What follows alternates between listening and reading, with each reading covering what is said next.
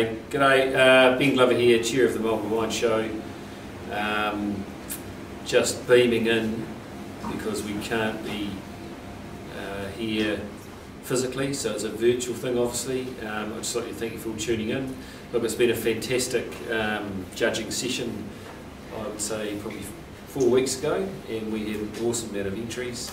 The wines all look fantastic across all classes, and it's particularly for the judges that looked at it, and Stephen Wong, our guest judge, and Sophie Parker, MW, to look at these wines and just see how well Marlborough is progressing, particularly across, I think, our regional perspectives, and we're starting to explore more and more of that as our show develops.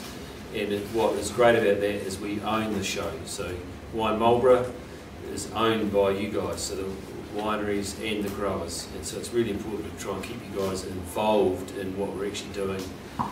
And shows are all about improving the breed. So the old AMP show is all about improving the breed. So that's what we're trying to do here too for all, I suppose, for the membership.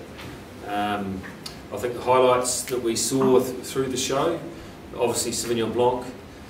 Personally for me, it was great seeing Sauvignon Blanc, let's say under 12 tonnes a hectare, and seeing that in the glass, because it really exhibited what that variety can do. And I think that's what it did 30 years ago when it hit the UK and really wowed our global audience. And I think that's one of the challenges we're going to face over the next 10 years of our cycle, is about where that sits and how we express that variety. So I think trophy-wise, it's good to expand trophies. I think you've got to look at how we look at the wine show. So the Marlborough Wine Show is all about, you know,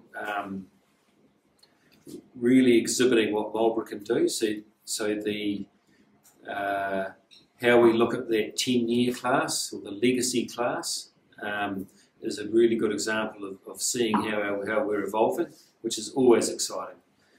The other one is our organic class. You know, we're going to see a real boom in regards to that. We want to see more and more people embracing that organics. And I think the only thing I can say is I want to see more Marlborough producers entering the show, because you're actually supporting the region.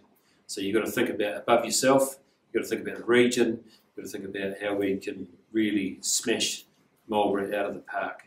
So look, hey, have a good afternoon wherever you are. Enjoy the wines, enjoy your barbecue, enjoy Karaka cuisine, and cheers. Thank you very much.